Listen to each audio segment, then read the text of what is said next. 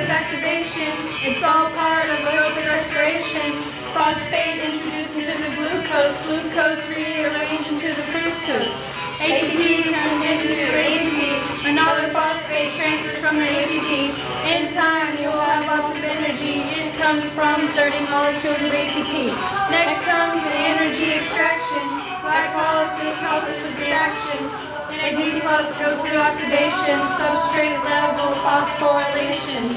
Rearrange and remove the H2O. 2 molecules of pyruvate for glucose. Now we're all done with glycolysis. The Kreb cycle is what comes up next.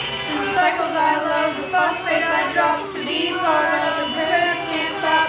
Ever wonder if it's all for you?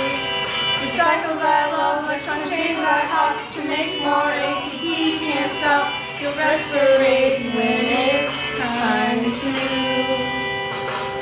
start the Kreb cycle with a COA. Then the acetyl will throw it away.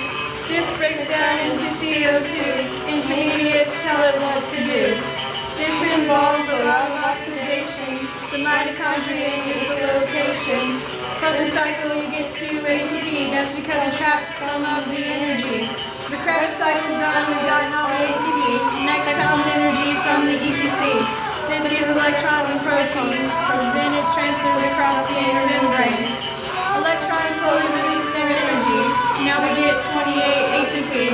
Protons pass through the ATP synthase. Then you'll see the gradient dissipate. The cycles I love, the phosphate I drop. To be part of the Krebs can't stop. Ever wonder if it's all for you? The cycles I love, electron chains I hop. To make more ATP can't stop. You'll respirate when it's time to. Wait a minute, I'm respirating when I lose. Just like you. Need more oxygen than anyone ever knew. Glucose too. Lots more energy than other processes can do. Fermentation too. In each process it releases CO2. Right on cue.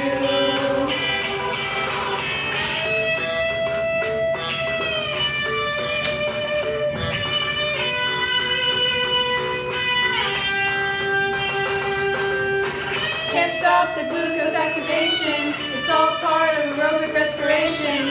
Phosphate introduced into the glucose. Glucose rearranged into the fructose. ATP turns into ADP. Another phosphate transfers from the ATP.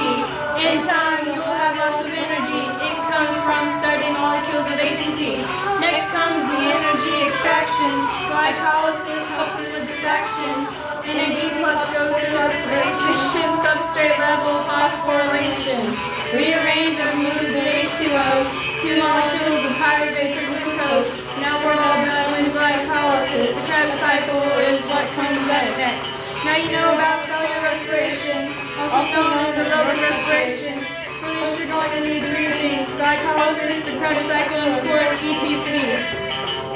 Can't stop respiration when you need to. ATP is what you need to get through.